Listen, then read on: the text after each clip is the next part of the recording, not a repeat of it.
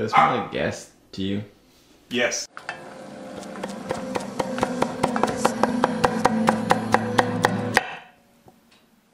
Hi, I'm Phil. Welcome to Pretty Good Cooking.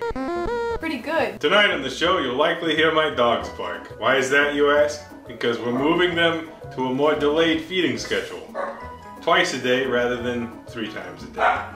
It's because they became big sausages and they had health issues. So, my apologies for the barking. The OGs will be used to it, but they're pissed. They're really pissed. Anyways, we're gonna teach you tonight how to make bourbon chicken. AKA something you might have had at the mall, or in John's case, a festival. Bourbon chicken was requested by Logan Robinson. And from the best of my searchability, nobody else. Logan requested this 4 years ago, and once more again 3 years ago. And he recently commented on one of our recent videos, that I am a man of my word. He was very happy that I made another request of his, but I didn't give him a shout out, which I felt bad about. I'm bad at the shout outs today. My brain is full of holes like Swiss cheese. Hey Vinny. Could you stop? Could you stop? Vinny, can you sit? Good boy. Iggy, can you sit? Sit. Good boy. Now sit and wait. Stop prancing. And so, this episode is dedicated to Logan Robinson, and I remember to acknowledge you. Thank you for your patience and your viewership. Sorry I didn't give you a shout out in the other videos. But yeah, brains full of holes, let's begin. Alright, you will need... this dish is called bourbon chicken because apparently it was invented by a Chinese cook who was cooking on Bourbon Street, you know, in Louisiana. I don't know if that's true. Vinny, you stop it. I'm gonna pick you up. You didn't want it, but now you got it. You're my baby. A lot of the recipes don't have bourbon in them, but because we are us, I picked one that has bourbon in it. So yeah, there you go. Alright, so get yourself a beverage. This is an alcoholic beverage. It's not bourbon. I've realized in my advancing age, I suppose, that if I have 2 or more bourbon drinks in a night, I feel bad the next day.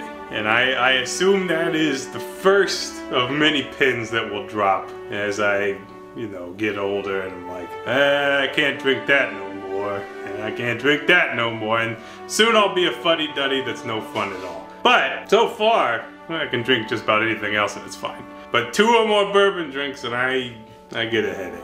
So probably have 1 bourbon drink in the spirit of bourbon chicken. But in the meantime, I'll just kick back to vodka.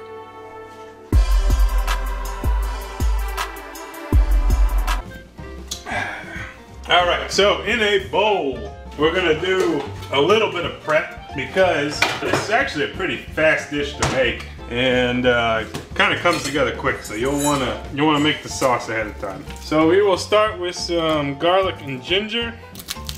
This is some shitty store-bought garlic. Why am I using it? Because I still have it, so I don't know. I just wanted to make sure that I use it before it goes bad. This is 4 cloves, which I think is excessive. Wow, look how shitty this is. Wow, doesn't even smell fresh. What is this, imported garlic from shitland?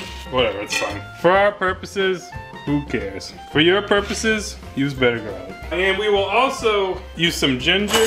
I had this realization today that I think many people have had long before I have, that YouTube is really dumb. It's just full of bullshit. I watched this cooking video where, I don't know, it has to have been like the 90,000th time that I've seen some cook say like, peel the ginger with a spoon, so you lose as little of the pulp as possible. It's like, well, you could do that, or you could use a peeler, which is designed for that job, and you don't lose anything when you use that. So it's not a food hack, it's not a pro tip to use a spoon.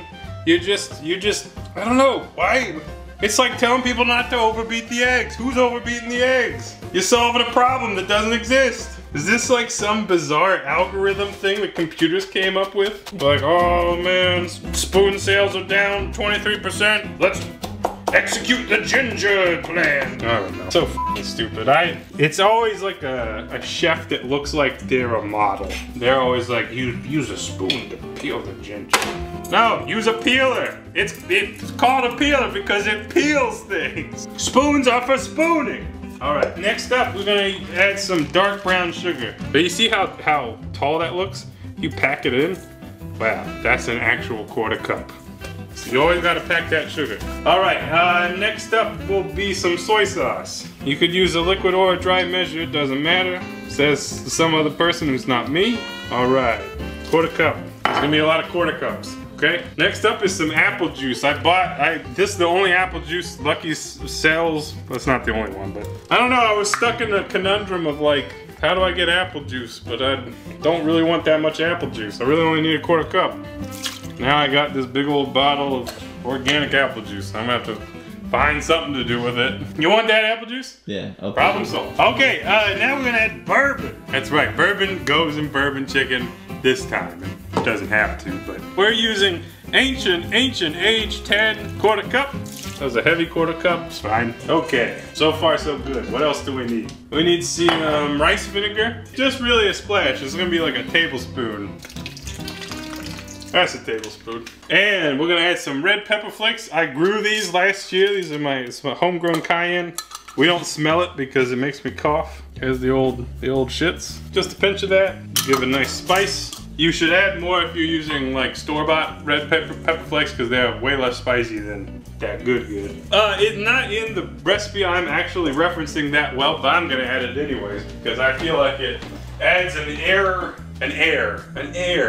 of authenticity from mall food. I'm gonna put ketchup. That's right, we'll put some ketchup in the bitch. All right, there it is. Doesn't it look like garbage? And we will whisk to incorporate. You don't really gotta whisk it a ton, you just gotta mix it up. Honestly, right now it smells like bourbon and ketchup. It's getting bourbon fumes up there. No problem. If this doesn't work out, I don't care. All right, so around now, if you didn't have a big old thing of cooked rice in your fridge, you would make rice. But we're gonna slum it tonight. We're gonna reheat rice that I cooked earlier today. Or maybe it was yesterday.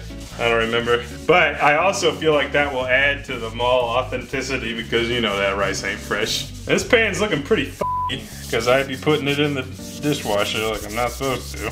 But, you know, if a vigorous rub doesn't get it off, then it won't impact the dish. All right, in a large pan, heat it up. Heat up the air in the pan. That's what you gotta do. Meanwhile, while that's heating up, you need to chop your chicken. Now, I'll address this right now. There's a lot of variations on this dish, and I think it actually is pretty common in the mall for them to serve this with chicken breast, which is actually pretty uncommon for this type of food because chicken breast dries out pretty quick. It doesn't really take, you know, I don't really take that well to this type of cooking. So what I'm using is chicken thighs. Basically every food blog you'll read will say, use chicken thighs if you want it to taste good.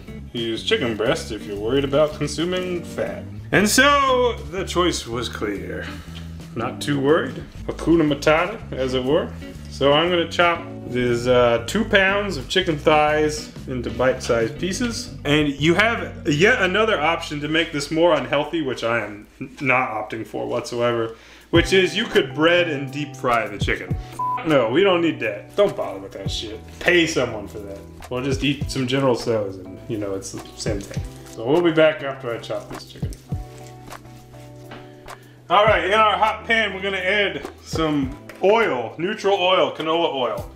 Here's a pro tip. If you are reading a food blog, I'm shitting on all the fruit blogs, the food blogs today. If you see one and it's a Asian recipe and they say use olive oil, hit the X button and shut down your computer. Like, don't even bother, don't use olive oil for anything. It's my opinion. All right, working in smallish batches, we're gonna fry the chicken off. So basically, depending on how big of a pan you're using, just cover the bottom of the pan. You can use relatively high heat. We're just trying to get it brown, not necessarily cooked. So I think I'm gonna have to do this in 2 batches based on how much chicken I'm using. So I'll show you what that looks like as we continue to progress. So you're just browning it off. Okay, so it took us 2 batches for chicken. We got a little bit of brown. Probably not as much as you might like, but it's fine. Everything's fine. All right, reducing the heat slightly to about medium heat. Go ahead and pour your sauce in. It's weird to me this doesn't have sesame in it, but I guess it's not, you know, every other Chinese recipe. I don't know. Never mind. So here's our sauce. And actually, we're just gonna put all that chicken back in. Juice included, spread it out, and as we cook this, we're gonna need to like periodically move things around. And this is why chicken thigh is probably more desirable, because if you cook chicken breast this way, it's probably gonna get dry and weird.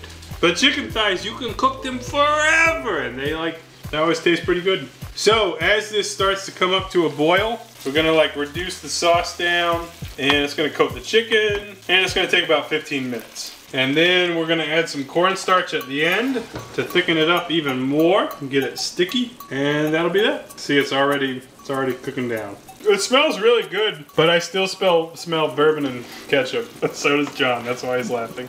I don't see how it could not be a success. You can take that to the bank or credit union. In the name of recycling, we gotta get this plastic bottle into the recycling bin. We gotta finish the bottle. That's like such a dramatic pour for what is actually almost a reasonable serving of bourbon, almost. And although I am a fan of this bourbon, I won't overstate its quality. So I am gonna put an ice cube in it, cool it down, and I'm gonna bless myself that I don't get a headache. We're truly trying times.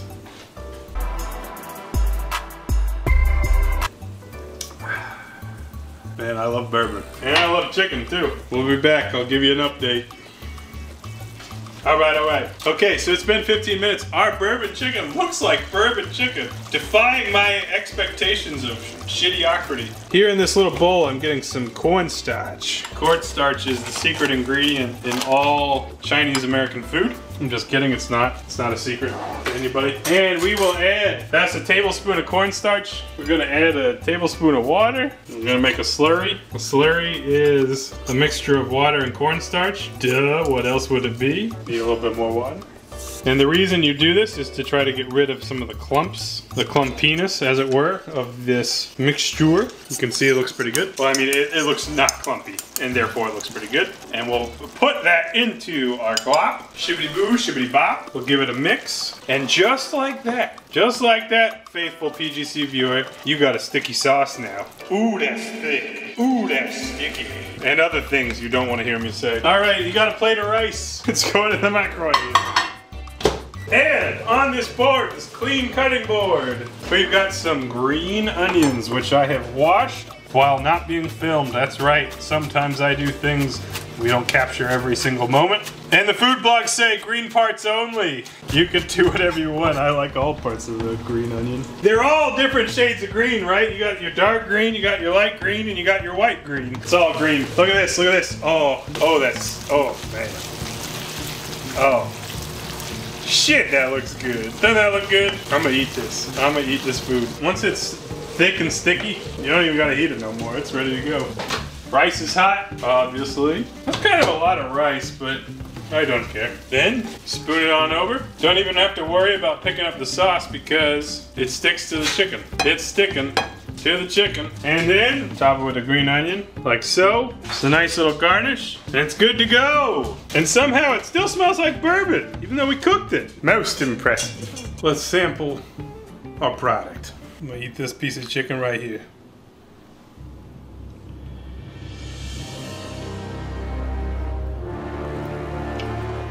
That's really good.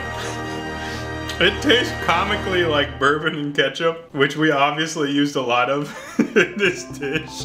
But also, it's so good. This has no business tasting as good as it does. This is just some really f***ing good food. Heck, you know, we cooked that chicken quite a while. We sauteed it, we cooked it in the sauce, and it's real tender. This is better than any like bourbon chicken I've ever had. Which I haven't had that much, to be fair. Honestly make this. Like, I kind of was like hoping to shit on this dish, and I can't. It's really good. I got Logan Robinson to thank. My sage wisdom for Logan Robinson and everyone who's requested a recipe. And it might have been a while. Some of you have been waiting 5 years for some of your shit. Jalapeno poppers guy, for example. My wisdom is, good things come. And that's how you do it. God bless you and your family. See you next time. That's how you do it. I'm gonna eat this chicken, and you can take that to the credit union. Half an onion. Tolerable. Goodbye.